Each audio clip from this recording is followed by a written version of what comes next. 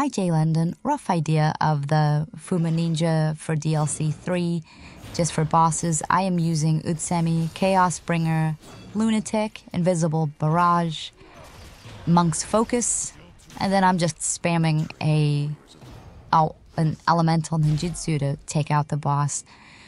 But just kind of slowing down a little bit. This is the Utsemi again, so I can survive 3 hits. I switched to the job that has the longer Lightbringer duration.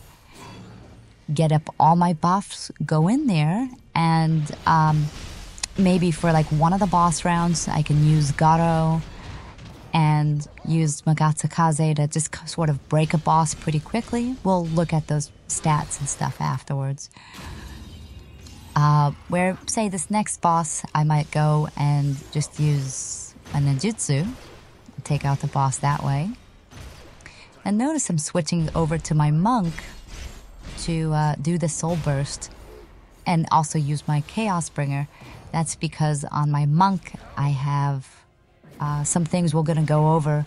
I have my Lightbringer duration stacked, I have my soul burst MP recovery stacked, I have increased MP limit boost rate stacked, and I have the Leviathan that gives me more max MP when I soul burst a boss.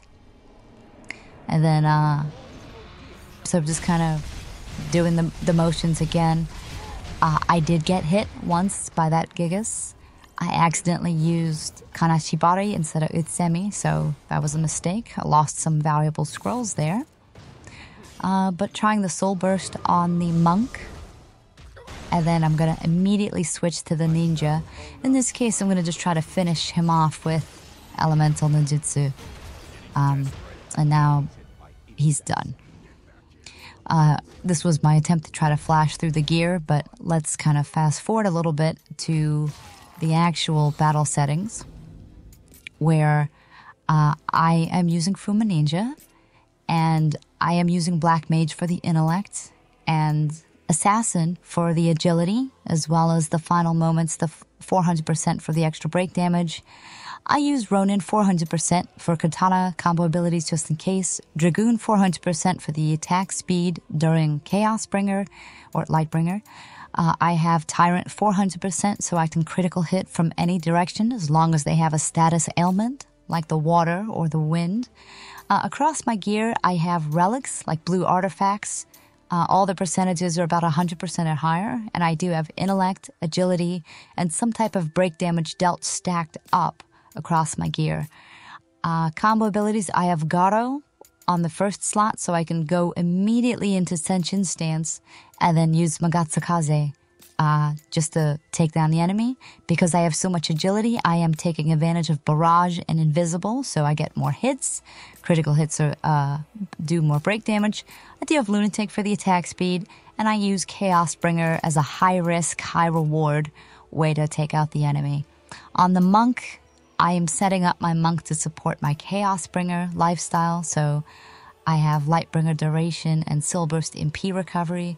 There's a lot of stuff I didn't use in this video. I do have the Leviathan blessing to get more max MP on Soul Burst.